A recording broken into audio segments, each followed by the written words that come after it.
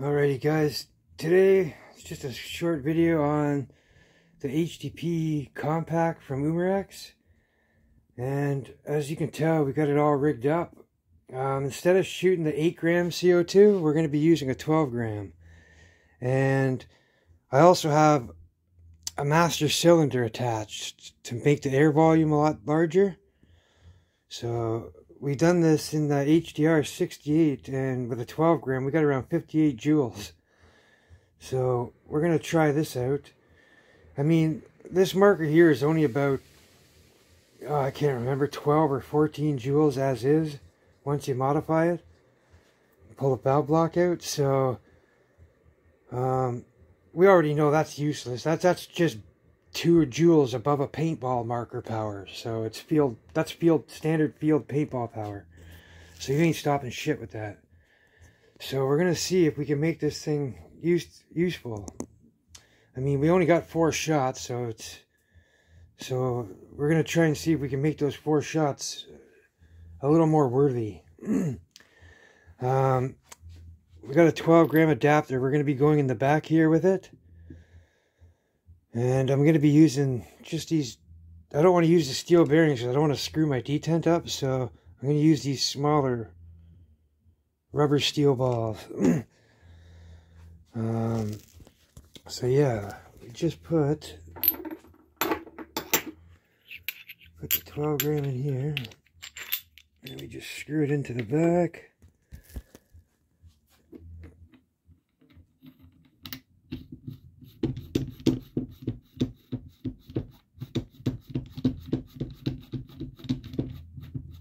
Okay, let me just get this mounted on the stand here. Hopefully I don't shut it off. Okay. So, we're just shooting into a trap down there.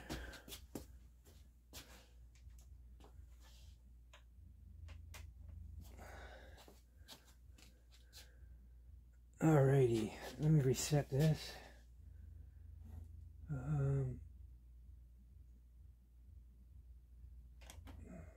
Alright, we're now at 0. Just going to load up 4 balls.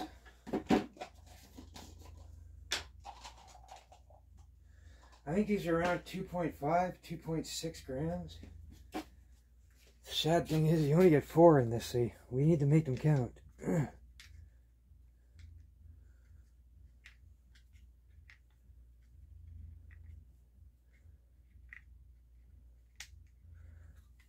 Okay, so just hope we get no leaks here. This is I don't know what this is. Best Fittings, I got this from. It looks to be like just one of those Chinese adapters. Alright, so there we are, gassed up. HDP 50 compact. Master cylinder. And 12g adapter. Since we only get 4 shots, this master cylinder, this 12g is going to empty really quick. So, because it's got such a big air chamber, it's going to waste all the CO2 just in power and convert it. So let's see what we get. We just got a standard tuning run barrel in here from Home Defense 24. 407 FPS, and yeah, that's a 2.5g ball. I'm not sure what that is, but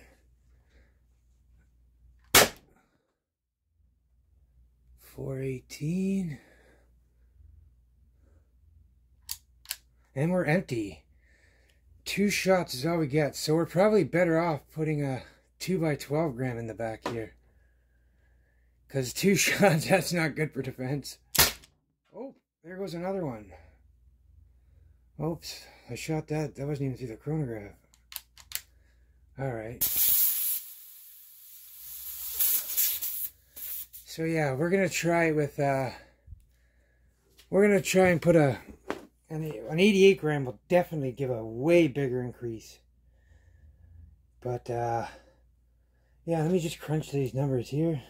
Let's see what that was. But 2 shots just ain't worth it. So, or 3 shots ain't worth it really. So we're gonna go with a 2x12. Will get you all 4 shots. Probably a decent power. So, but yeah, it's still pretty small for a CO2 marker. It's pretty compact, but I mean, if you got one of these, it's best to max it out. I'd rather use it like this, with all these parts on it, than like this and sacrifice the power. So,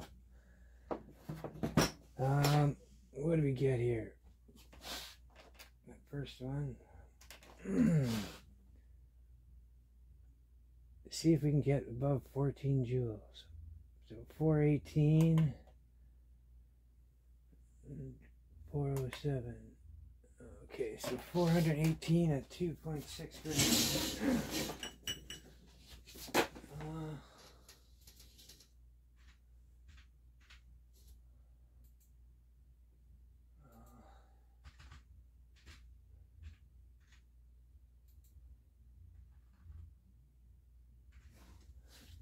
Shit, I forgot that number. And it was 418. Okay.